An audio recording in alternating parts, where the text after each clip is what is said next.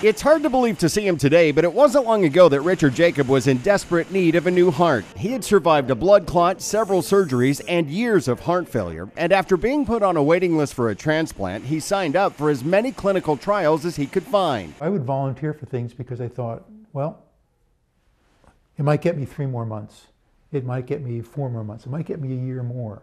And who knows what will come on the horizon. Turns out one of the newest treatments on the horizon was one Richard tested himself. Leading up to his transplant, Richard was the first heart failure patient in the U.S. to get this. It's called C-Pulse. It's a cuff placed around the aorta that syncs to a patient's pulse and helps squeeze blood from the heart. And a new study shows dramatic results in a handful of early patients. They went from very advanced class 3 or class 4 heart failure to asymptomatic or only mildly symptomatic.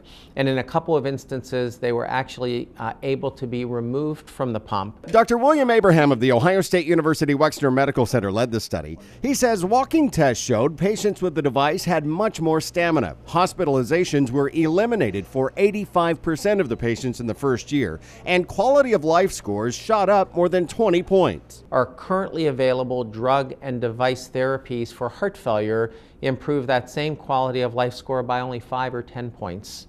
So this is truly a remarkable improvement in quality of life. That's something Richard can attest to with all his heart. It just kept me going until I got to a transplant position, and I was very lucky. At Ohio State's Wexner Medical Center, this is Clark Powell reporting.